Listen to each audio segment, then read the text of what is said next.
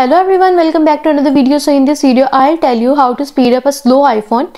Dealing with a slow iPhone, there are various reasons why your iPhone might have slowed down, such as insufficient memory, too many background processes, outdated software, etc. So let's speed up your iPhone and get it back on track.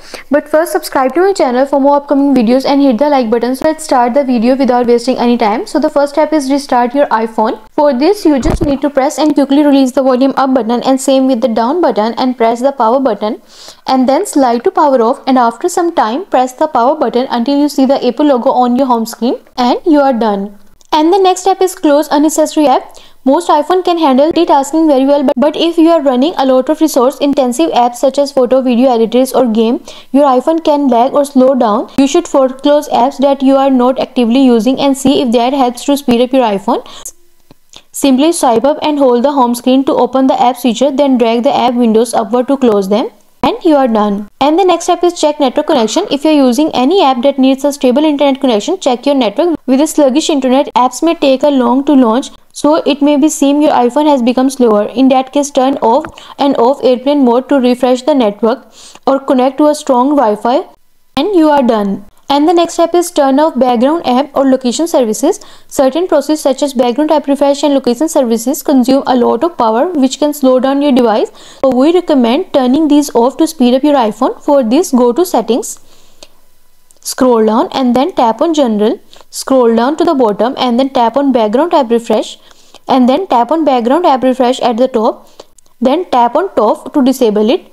Now go back to settings and then scroll down and then go to privacy and security, then tap on location services at the top and tap on its toggle button to turn it off, and then tap on turn off again to confirm, and you are done.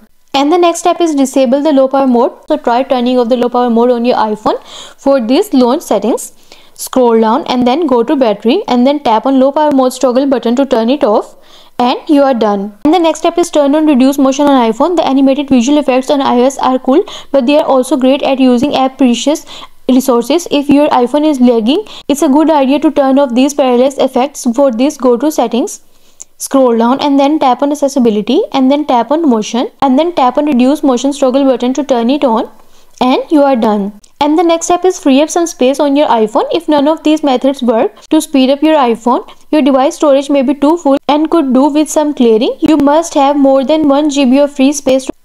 For this, go to settings, scroll down and then tap on general and then tap on iPhone storage. I recommend deleting apps you no longer need and clearing out big files such as videos, photos and music, and you are done. And the next step is update iOS. For this, go to settings, scroll down and then tap on general and then tap on software update. Wait until the page is loading.